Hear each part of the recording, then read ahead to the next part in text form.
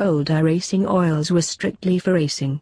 All of these oils were armchair formulations, which means they were basically high-quality passenger car engine oils plus extra zinc dithiophosphate (ZDP or ZDDP).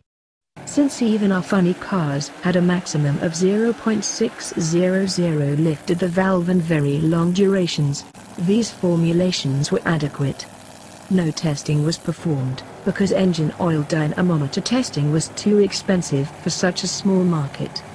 This kind of thinking continued though until the 1990s, when two well-financed NASCAR teams began conducting engine oil dynamometer testing. The first team was looking to solve the old small block Chevy overheating problems associated with having the center exhaust ports adjacent to each other. We solved the problem and developed formulations which were more than adequate through extensive dyno testing. When the second team found out how much difference changes in oil formulations could make, the racing oil industry had a rebirth. Now we have break-in oils, high-performance oils, hot rod oils, and turbo oils in addition to traditional racing oils, each developed to be very application-specific. In fact, on Summit Racing's website I found 1,110 high-performance oils and 300 of them had the extra ZDP we associate with higher performance oils. There were 23 different suppliers listed on Summit's website. So how in the world is the average guy supposed to understand all this new complexity? Let me try to explain some of the terminology and give you a little guidance to help your engine oil selection process. First, let's explain what some of the terms mean, or should mean. Racing oil.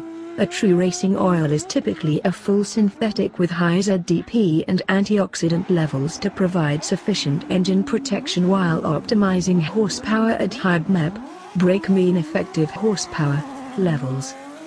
These oils are not streetable since they contain lower concentrations of several additives to reduce frictional drag.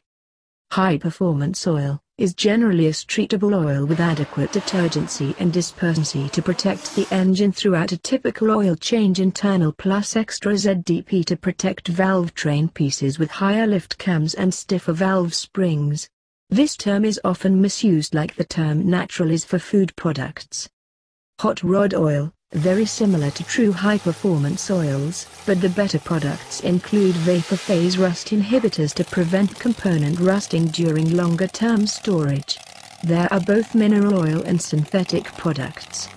Turbo oils are designed with extra oxidation inhibition to protect the oil against degradation at higher engine oil temperatures. ZDP content may not be sufficient for very high lift cams. These oils are generally developed to meet OEM requirements for smaller turbocharged engines. Fuel racing oils. Racing oils developed for use with methanol or nitromethane must be specially formulated. These aggressive fuels will completely break down the dispersants and improvers used in more typical oil formulations. They are also usually very viscous. Not streetable oils. Break-in oils. As one engine builder told me, you need to seat the rings immediately and completely to maximize the engine's ultimate power potential, whether it is a racing engine or a street engine. We developed break-in oils to protect high-performance valve trains, yet allow more accelerated ring and cylinder wear during break-in.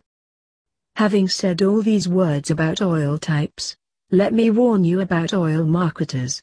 Many oil marketers, because it is a highly competitive business, will say anything to sell their products.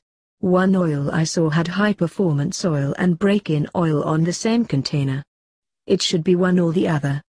Many smaller marketers have no test data to support their marketing claims, just like in the old days.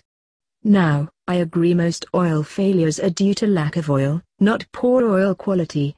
But this is not the optimum choice if you are buying these products for your expensive racing engines. Of course, if a sugar daddy is giving you free oil, you may have to reconsider what is technically correct and balance that against what is financially expedient. I understand, There's no substitute for cubic dollars. Interestingly, some oils show the API starburst symbol on the containers and claim API service level SN for the product. If this is true, then that oil can't contain more than 0.08% weight phosphorus by specification. This means these oils will not protect a valve train with a high lift aftermarket cam and stiffer valve springs. You don't want an API certified oil with significantly stiffer valve springs. Several smaller oil marketers have tried to convince me that they were sufficiently technically proficient to design their own high-performance products without technical assistance from additive suppliers. I've been involved with racing oils and racing oil chemistry since the late 60s, and I know that I'm not sufficiently proficient. I'm certain that they aren't either. Why do additive suppliers employ many scientists and spend millions of dollars on testing if it isn't necessary? These snake oil witches brews aren't backed by scientific principles or data. Stay away from them unless you want to be disappointed or they want to sponsor your car for big bucks.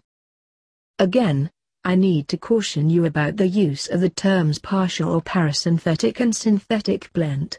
Since there is no industry-accepted definition of a partial synthetic oil, marketers can sell you an oil containing between 1% and 99% synthetic base stocks. Want to guess which way they will go, knowing that synthetic base stocks are 3-4 times as expensive as mineral oil stocks?